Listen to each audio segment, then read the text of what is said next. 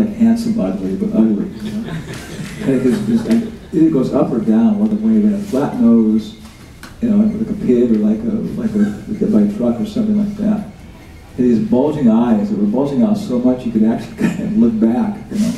So, you know. And it says that he didn't bathe, but in Greek culture at that time, maybe he didn't show up at the bathing place, which was a whole social thing to, you know, like that and so on. You know. Whatever he had to wear, he was sleeping that at night, just covered himself with it. But he was always just like, you know, what's the word, like John the Baptist, right? Full of the Holy Spirit, looking, everybody he meet would be talking like that. The unexamined life is not worth living. You know? And so he was in the marketplace talking with everybody about these things. So, and at that time, a lot of philosophy and everything else was for prestige, position, how to defeat your enemies. So he was making a lot of enemies by exposing all these pompous people everywhere like that. He was and also he was teaching the kids to do the same thing. And they were starting to follow him and everything else. And this was, oh God, you know, he was creating a real, you know, agitation in society and everything else like that. So finally they got these charges. Well, he's corrupting the youth. He's, you know, denying the demigods. Okay, yeah, and so on. So then he went to this trial, and as I was mentioning, it looked like he was thinking this is an opportunity to get condemned and, you know, and leave my body and go to heaven. I've had enough of these idiots. And so he just, right from the beginning, was very antagonistic about the whole thing. It wasn't trying to placate anybody or satisfy anybody. You know? So of course they said, okay, you lose, you're guilty of all these things. So the law was he could leave Athens and never come back, right? And that's what they thought he would do. I mean, they thought he got this guy, you know, because either you can take the hemlock, you can die, or else you can leave and never come back. And they were sure, hey, he's just going to get out of our hair and be gone like that. We've done this before. But he said, no. You know, if I'm guilty of this stuff, then I'm guilty of a capital crime. And I should, hey, just get out of town. No. so he was, hey, now he's going to be causing him more problems, you know, like that, right? Because now he's going to bear witness to the whole thing, and that Christ, and not going to deviate on the truth. You know, he's going to get his life what he's talking about. My God, you know. And people, I've seen that, professional philosophers criticizing him for, you know, this, you know, actually one of my students, he's a professor at one famous university there, like that. He says, it's the problem with, if you're a theologian, is that you cannot live what you know, right? If you actually are a theologian and you actually practice it, people think this guy is not qualified because he's actually practicing this philosophy. Whereas if you're a physicist and you say, well, I've never been in the laboratory, I've never done any experiments, they say, oh, okay. I say, no, you're an idiot. You've got to, you know, do the work. What's bizarre in theology is that you actually are a theologian and do the work, they reject you. You've got to be somebody who doesn't actually practice what he's talking about. But that was exactly the kind of philosophers that Socrates was criticizing. You know, sophists, right? And hypocrites. So finally, okay, then everything's finished. Now there's one recourse because the oracle at Delphi can say something, you know, Socrates should live, you know, like that. And then, okay, they had the sentence had to be adjusted.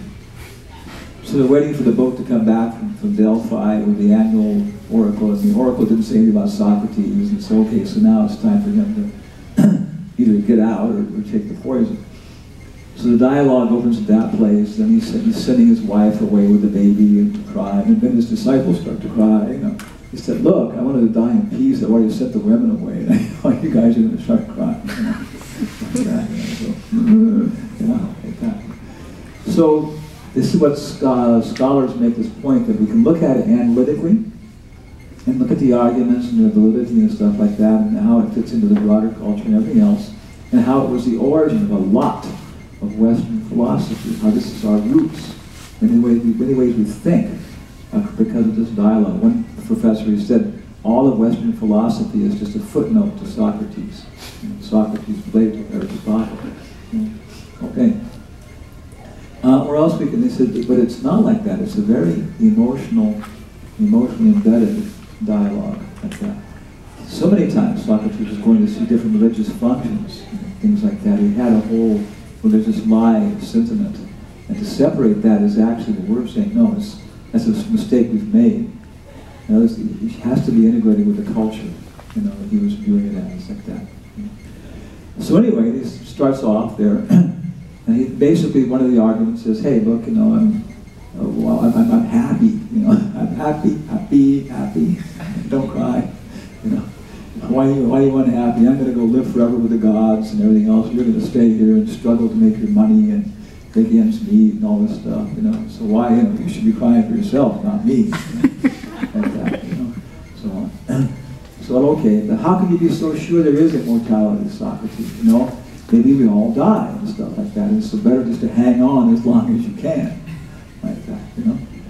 And he says, well, he gives various arguments like that, which we find in our tradition are the same things. You know, one of the arguments is, he said, well, look at like a musical instrument, right?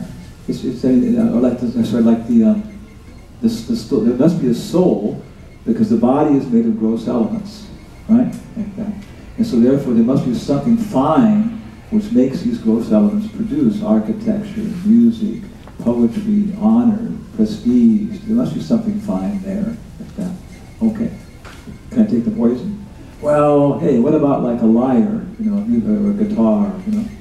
It's also made of gross elements.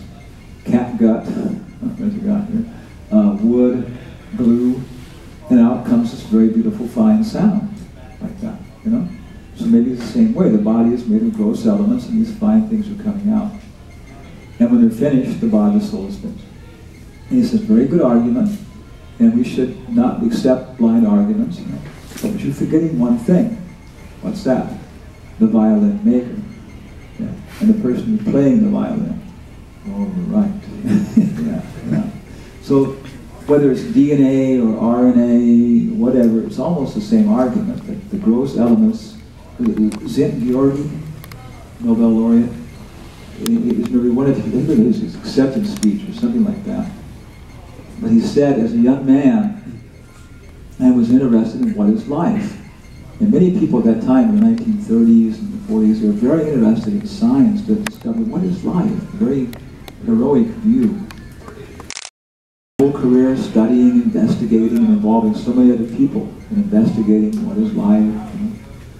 And he said, so now, finally at the investigation, I have nothing but atoms and molecules, which are completely all life whatsoever.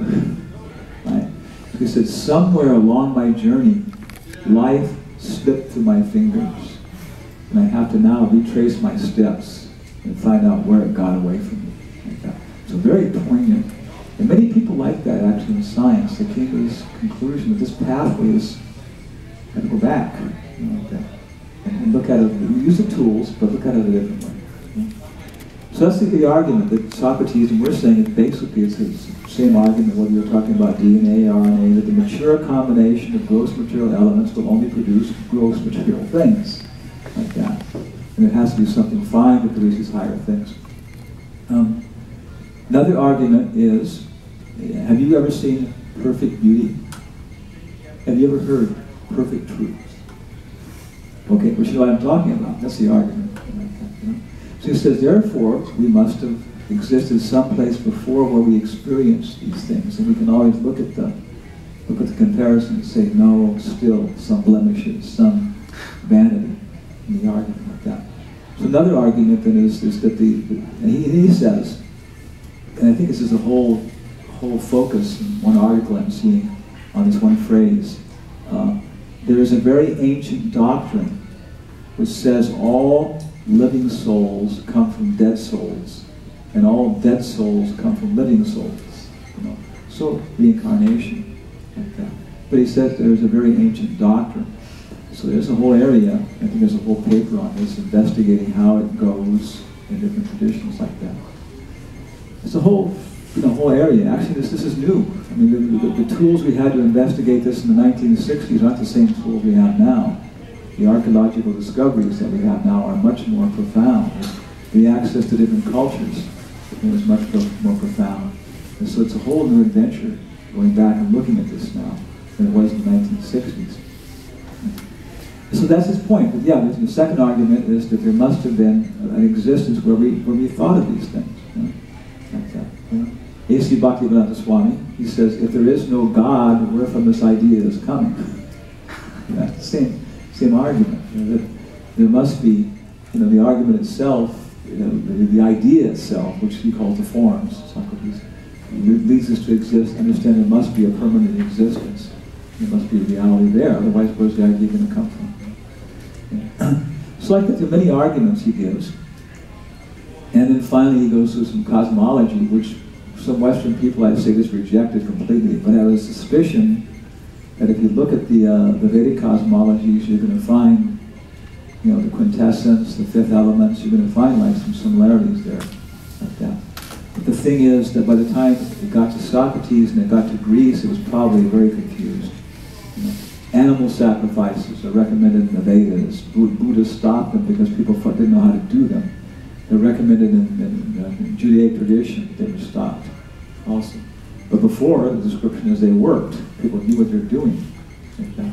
And everybody was happy when the person who was sacrificed, human sacrifice was immediately done. They lost this gross body and achieved a celestial body or something like that. But, people didn't know how to do this anymore. So on. So, the cosmology he discusses these arguments. And finally he says, okay, are you convinced? Like that. So the disciples are looking at each other and, Socrates, in your presence, nobody, can have a logical argument, to defeat you about these things, like that. So according to all logic and reason, yeah, there is another life after this, and how we enjoy or suffer depends on whether we're good people, honest people, and like that, And therefore it's better to live, to sacrifice everything for the truth, and need justice and beauty, like that, because in the end, yeah, you're going to get a higher reward. But we're just like little children who, your mother shows you go to your aunt's house and you're staying in a strange bed, and your mother shows you there's no monsters under the bed, there's no monsters in the closet. But she goes out and closes the door, and you're alone there, and you hear, so you pull the covers over you. The monsters can't get me. Is it just like that? There's no logical reason to be afraid, but still Socrates were afraid. And when everything is finished, the soul just evaporates. So better to hang on at any cost, to this life. So his conclusion, as I'm remembering now, I'll read this more detail, he says that yes, it's a fact. You cannot establish, this was also Newton's, I just heard this recently. So it's rise of Newton, it's the same point. I'm going to finish here now. Newton was a theologian. Newton discovered the laws of gravity, the laws of mechanics, the laws of optics. He just, invented calculus, so many things. He did all this between the ages of 18 and 22 years old. Like that. Genius. Before that he was studying theology. He was studying the Bible, the commentaries. After that he was doing it. Why did he deviate? According to his opinion, he didn't deviate. He said there are two books for understanding God. The Bible and nature, where God is writing with his own hand. And that's what he was looking for. And he found that, yeah, this is obvious. He talks about a super celestial being who does all these things. Okay, so let me go back and look for him in the Bible. But he said, the Principia, his principle, his major work, I hope that it will inspire people, because of the logic and everything else, to go towards divine life. But you can't establish it by reason and argument in these tools. It has to come from revelation, descending, and inspiring you to go up. So same way, Socrates' conclusion is, yeah, but all these reasons and arguments, in the end, they can give us some perspective, but in the end, you have to apply the word of the soothsayer daily. Every day, hear from the self-realized soul, like that, who's already seen the truth. And there are quite a few of those in Attica and the surrounding countries like that. So his conclusion is that we can go through this thing, but beyond that, you have to find somebody who's actually experienced it. And by hearing, discussing, talking, then you can actually also experience it like that. So it's kind of our introduction to this great adventure, right, of East-West dialogue. And this, the beginning, this is also a series of dialogues. And the very first one I get a chance to get into it here. Beautiful dialogue between Sutta Goswami, the sage, and the sage of the Naimisharanya. And the beginning, again, this is the beginning. So basically he's talking about God as adhoksaja, that spiritual principle which is inconceivable by the gross senses. Again, he's starting off like for those who just come out into the light, doesn't want to scare them by talking about personal relationships. You can't understand. So he talks about the beginning also in a very intellectual sense like that, you know, and the importance of the investigation, right? And so Buddha, same thing. And Buddha said this is the most important question, right? The famous story of the poisoned arrow. You know, yeah, the important thing is to first become immortal. And so Christ, everybody, this is the beginning. This is the unexamined life is not worth living. That's the apology. So we all agree that without the philosophical principle, it's all useless. And so on. And so therefore, all the modern education should. Actually, the head of our university, what's his name now? Okay. Ivan Rodriguez. He's our university, Ricardo Palma. He's what's it called, rector down there. But he's also president of the Association of Rectors for all the universities in Peru, professor of law. His idea, it's a fight, you know. He said, well, the university should produce first is human beings. Second, technicians, like that. Not our whole thing is to produce technicians who kind of get a little humanity tossed in like that. A few electives you got to finish off. No, the focus of the university should produce human beings, and then they can learn technology and stuff like that. So that's why in South America is easier, yeah, to approach these things sometimes, different countries like that. So it's kind of our introduction, you know, to the ABC, XYZ, and DEF, and like that. Today, special discount prices, only half price, 2/3 off, like that. How much is Bhagavad Gita? $10. Okay, not 20, not 15, 10. This is actually good in quantity, right? Only $5 I've been told. Yeah, it's actually a large quantity. And then the Krishna book? It's 15. 15. Okay. Yeah. Yes. So any questions then? Questions, complaints, comments? I have a comment. Okay. Thank you. Yes, I remember, go back maybe 40 years or so in my life, that I ran in San Francisco the Cultural Integration Fellowship. Ah. And you've heard of it, right? We get it. Cultural Integration Fellowship. No, I think of a different fellowship. I think of the one in Amor. Okay, this was based on Sri Aurobindo. Okay, yeah. Okay. And, okay, yeah. There was a Stanford professor who got that going. And then Dr. Haridas Chaudhry came over, and I used to go there quite often on Sundays. And they had gurus like you giving a lecture, different ones. And Dr. Chaudhry had a fantastic sense of humor. But unfortunately, he's no longer around, you know. But the Cultural Integration Fellowship is still there. It's just north of the Golden Gate Park. Yeah, I remember, because actually there was from Sri Aurobindo. Okay, because also Aurobindo is Bengali. Aurobindo is Bengali. Yeah, and also the other one is Dr. Chaudhry was autobiography of a yogi. Oh, Paramahamsa Yogi. Yogananda. Because we're also Bengali. It's just like, again, different countries. So Bengalis are all, actually one person told me Bengalis are the French people of India. Very, very intellectual. Actually, Aurobindo created an ashram in the French part of India. Pondicherry. Yeah. So Bengalis, very, very philosophical people.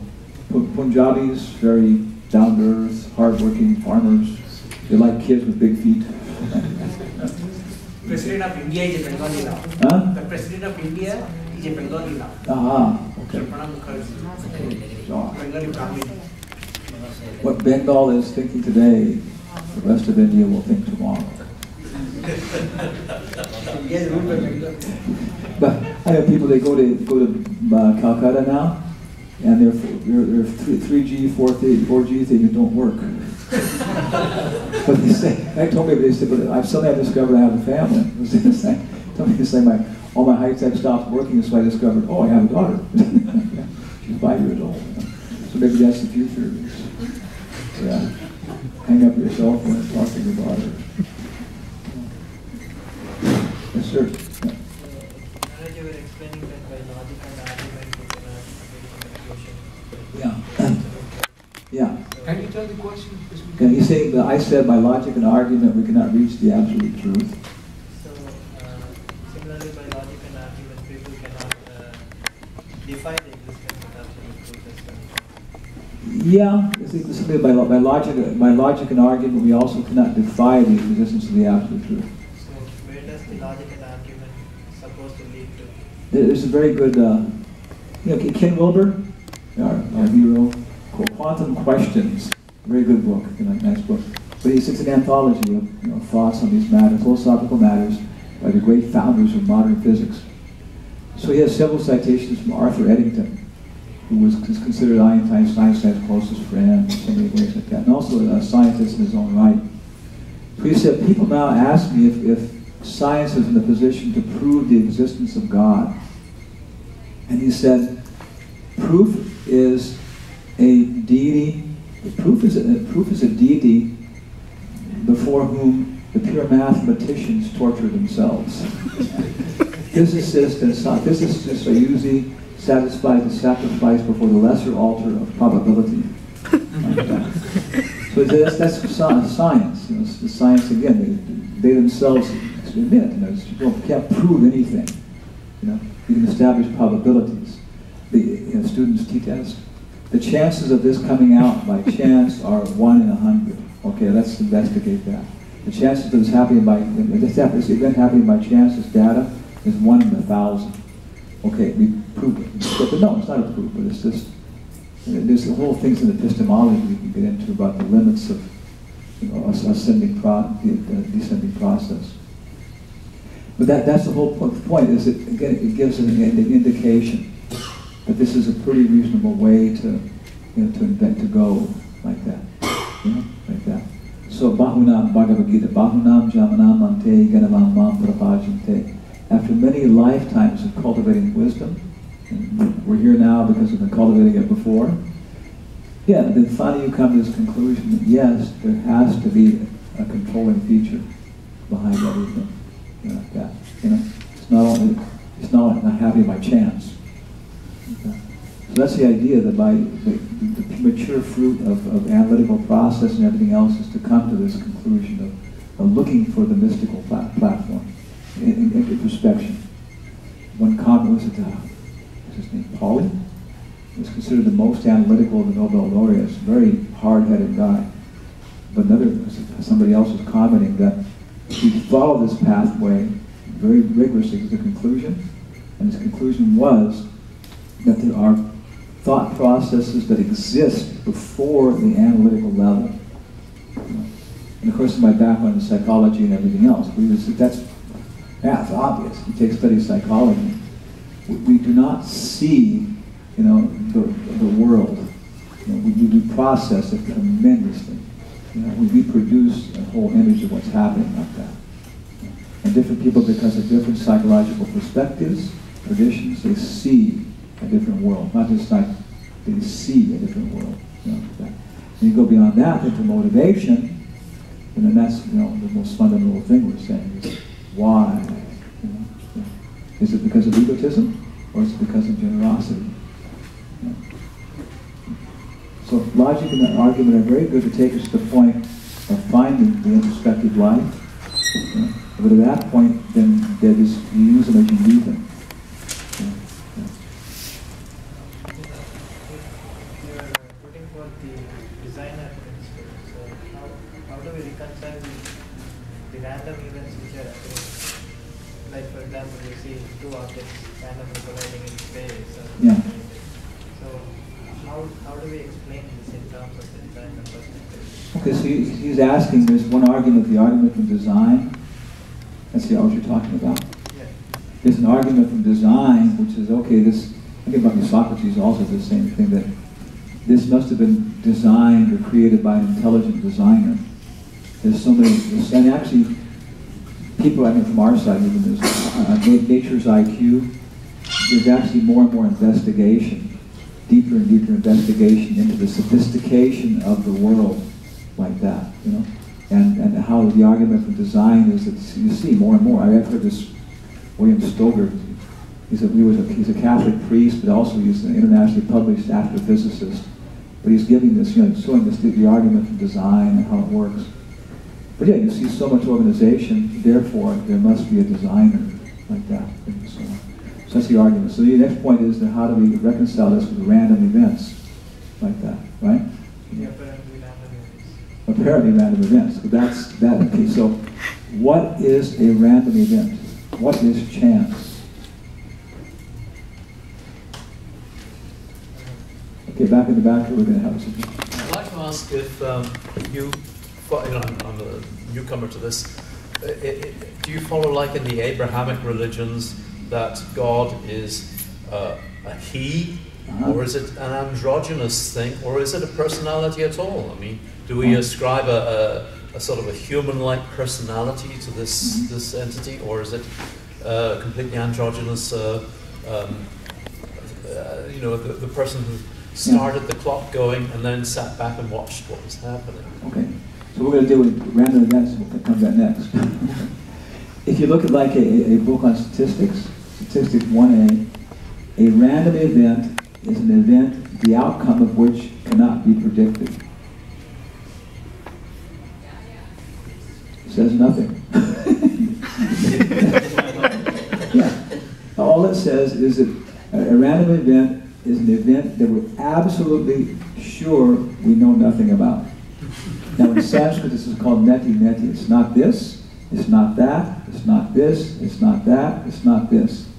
Euclid's first definition of a point. Everything is based in Euclid's system which we use, and we have the chairs are arranged by Euclidean geometry, the room, our lives, our thoughts. This is how we think. I know, it's a machine, I understand it now. You know? Yeah, it's all coming from Euclidean geometry. But what is his first principle?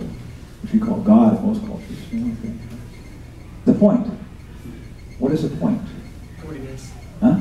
Coordinates. XY. The point is that which has no extension. It has no X, it has no Y, it has no Z, it has no mother, it has no father, it has no name, it has no past, it has no future.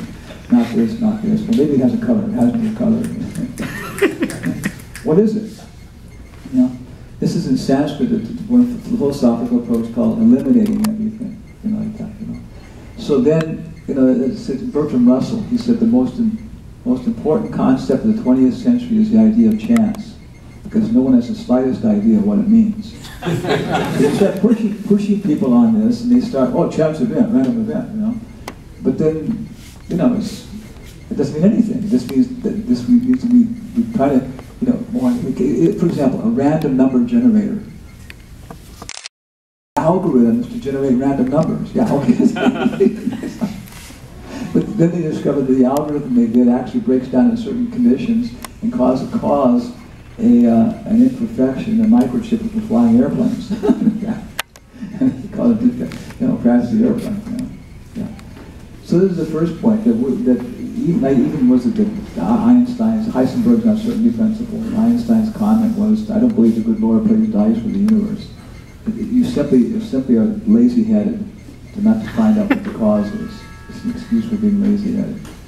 So that's what our point is, that we would actually challenge, that from our tradition, actually challenge the idea of a random event, you know, like that. You know? But there are no random events. Everything is being controlled. There's ways of being controlled, and then it comes to the point of free will, right? You know, so these are very big philosophical discussions like that. So yeah, that our point would be that in this model and everything else, that we're very suspicious of random events.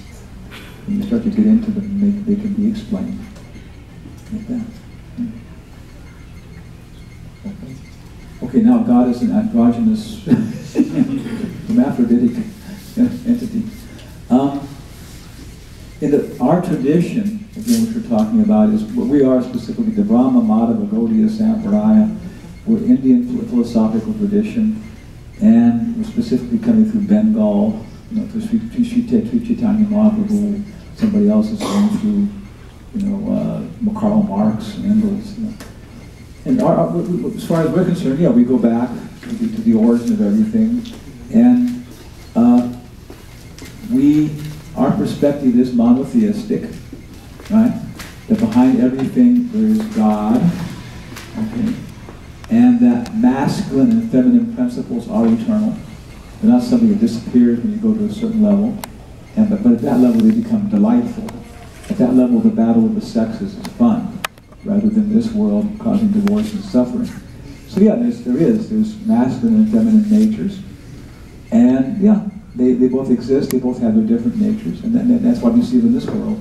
But they're all delightful, and God is the cause of all causes. Our basic definition is God is the cause of all causes, like that.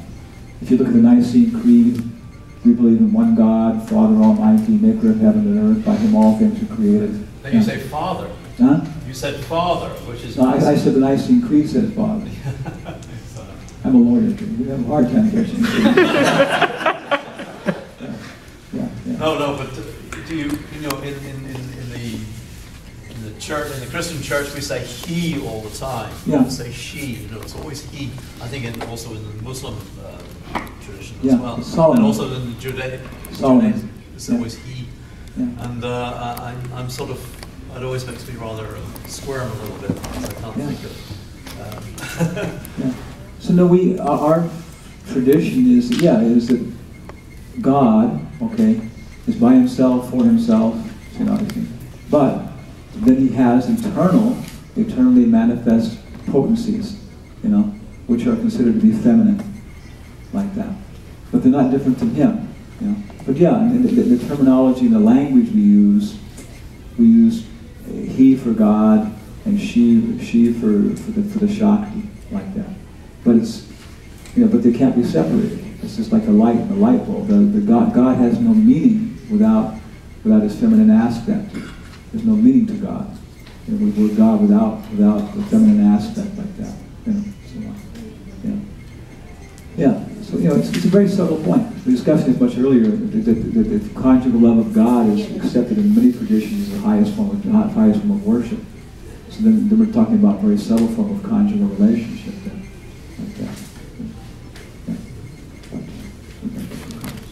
So it's a very interesting discussion. Okay. We can continue the discussion. Yeah. We are very, very much grateful for Hanumat Presaka Swami.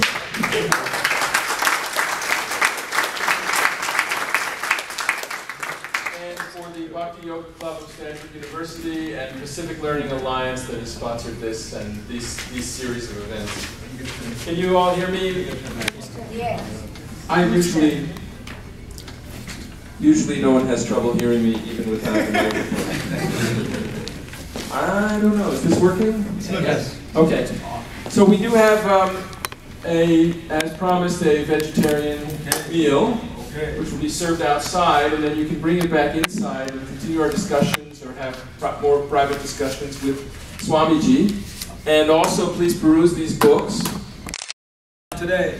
Actually, there is a special discount. Oh, the Krishna. This one on the side. This is the summary study of the 10th canto of Srimad Bhagavatam, which tells the whole story of the life of Lord Krishna 5,000 years ago. And this month, in honor of Krishna's birthday, which is coming up, we really are moving these Krishna books. So we have to sell them out. So. Whatever donation you can, we try to get 15. We try to get 15, but it's an honor system. If you only have 10, it's a sliding scale. If you only have 5, we're letting them go. but hurry up because they're not going to last long. Yeah. We have a questionnaire that we ask you to fill out. Many of you, I notice, a lot of my old friends from some of the other programs have been here before. Please fill out these questions, as it helps us decide, what kind of programs to put on at Stanford and what other kind of speakers to invite and so forth. And also helps us stay in touch with you so that we can invite you for the next programs. And finally, do stick around. Swamiji is here for as long as you like, and within reason, and enjoy the vegetarian meal. Thank you all very much.